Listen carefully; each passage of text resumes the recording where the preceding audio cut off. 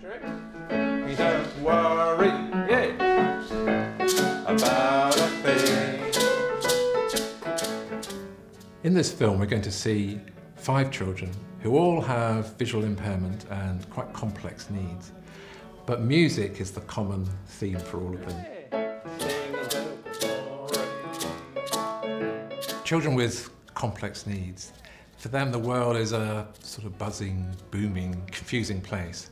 And sound is a really key part of that, especially for children who can't see or can't see very well.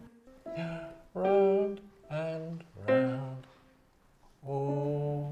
To me, music is like a strand that goes right through a child's life and the way they learn. And the key thing is to tap into that at the right level so that children can make the maximum progress and above all, have fun. That's it. 20 years ago in the year 2000, we realised that actually that nobody knows how children with complex needs develop musically, how they can make progress and the kind of things we can expect of them. So we sat down with a group of teachers and therapists and parents, and we started thinking, what can we observe in these children, the way they engage with sound and music? What kind of development is there? And what can we do to help it? Feel how long the string is. Sounds of Intent is a framework of sort of 6 milestones on the road to musical development that's rooted in the needs and abilities of children with special needs. And it's very much a framework of growth. So it starts from sort of self, the innermost circle on the framework, and expands outward into the world. So it's a nice metaphor for the way that children develop and grow. Level 2 is about the sensory stage. It's about the beginnings of perception, really.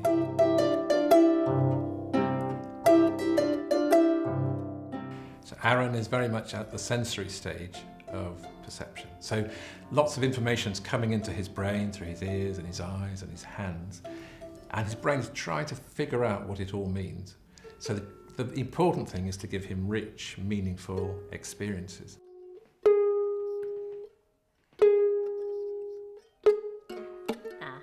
Strumming.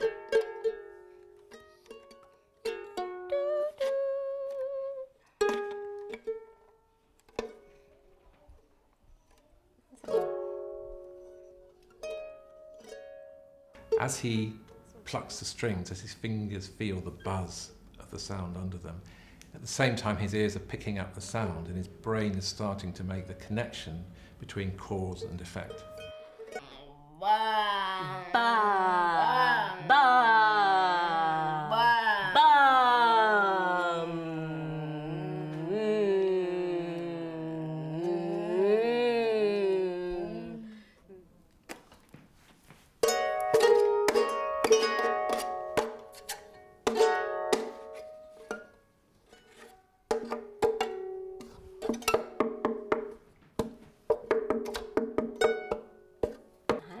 Nice knocking game.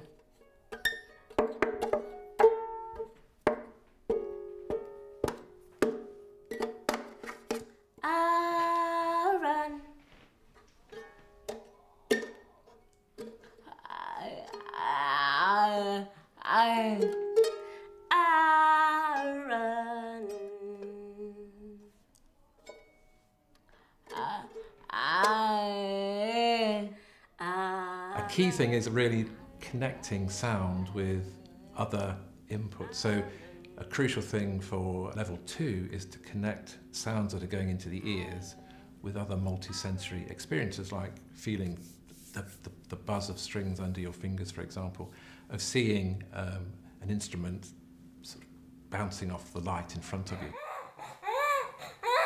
So Alice is very much at the sensory stage of development, so she's still taking in lots of information about the world and trying to piece it together almost like a jigsaw to make sense of what she's hearing and what she's seeing.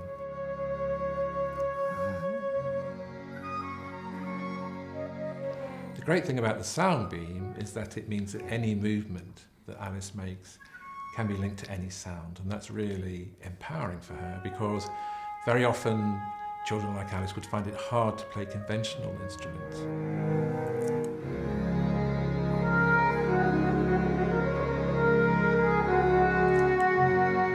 But with a sound beam, even the slightest movement of a hand or an arm or a head can make a whole symphony of sound.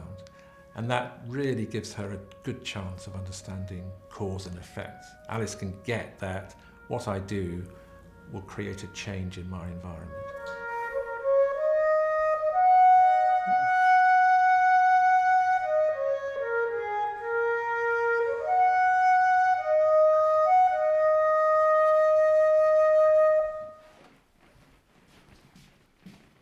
Level 3 is really where music gets going. It's about pattern, it's about predictability, it's about copying.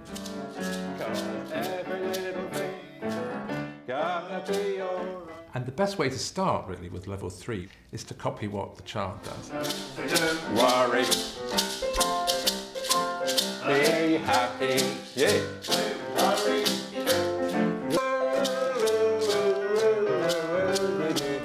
For Drew, she's really stimulated by the musical accompaniment. That gets her brain, you can see it gets her brain fizzing with fun. And then within that basic framework, we play copy games, essentially. So I copy what Drew does, and Drew copies what I do. And straight away you can have a dialogue within a musical framework.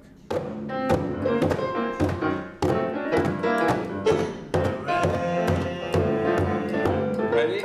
I'm singing in the rain. Music's so easy to copy. All you have to do is tap a drum or a shaker. And if someone else copies you, then straight away you've got a relationship, because the child can think, oh, I see, so I can affect what that person does. And maybe they're doing the same as me, maybe they are a bit like me, maybe they think like me, and maybe they feel like me. And so the whole empathy that's so important to us as human beings can start to evolve through these simple musical turn-taking exercises. Level 4 is about chunks of sound, the building blocks of music. When we listen to music, we don't hear individual notes, we hear patterns, what psychologists call gestalts. So it's like shape. And it's a crucial stage of musical understanding.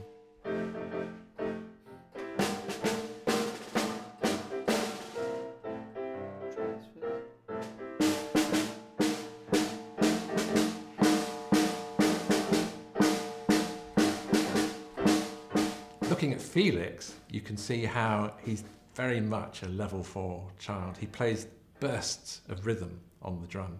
So for him, music is about these individual chunks of 3 or 4 notes that follow one another.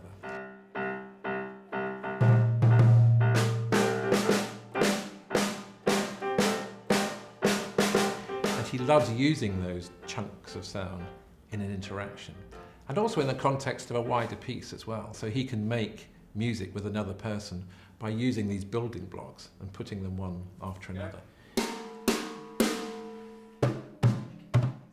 Felix is visually impaired and hearing impaired.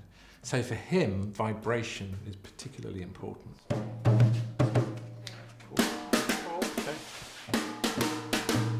And he can feel vibration through my fingers, for example.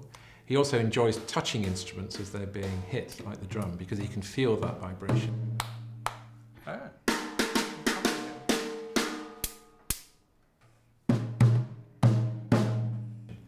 And the combination of the sound going through his ears and the sound, the vibration coming through his body gives him an experience that he relishes.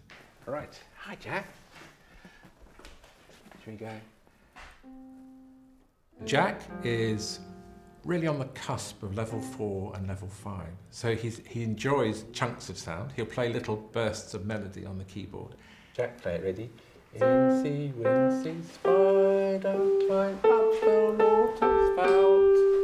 Down came the rain and washed poor Incy out. And he's just learning how to stitch those together to make whole pieces. Incy, wincy, spider, climbed up the spout again.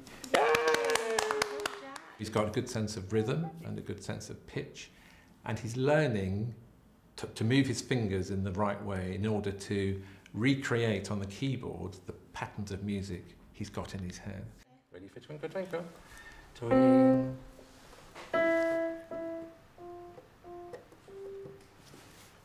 Little star, how I wonder what you are. As a teacher working with Jack, the thing is to scaffold his development. So he's really functioning about level 4 with chunks of sound. And just with a little support, he can be encouraged to link those chunks together to form a whole song, Twinkle Twinkle, for example. So he'll play the first little bit, and then he'll need a bit of a hand to get to the beginning of the next chunk of sound. Diamond in the sky. Twinkle, twinkle. It's about giving a child just the right level of support for them to succeed. And the aim is to fade that support so that the child is increasingly independent. You can see through a lesson how Jack goes from needing quite a high level of support to being really quite independent in playing a tune. Ready? Incy Wincy Spider climbed up the water spout. Down came the rain and washed poor Incy out. Out came the sunshine and dried up all the rain. Incy. Sometimes it can be overwhelming when you see a child with quite complex needs. It can be a real challenge to know where to start in terms of music making. But the golden rules are: observe, don't be afraid to take time, that's crucial, to see just how a child reacts to music. And try and use the way they react. They may move, they may be still, they may show an emotion, to try and figure out what's happening in their brains. A knee, knee, clap. A knee, knee, clap. A knee. What this film tells us is that disability is no barrier to music making.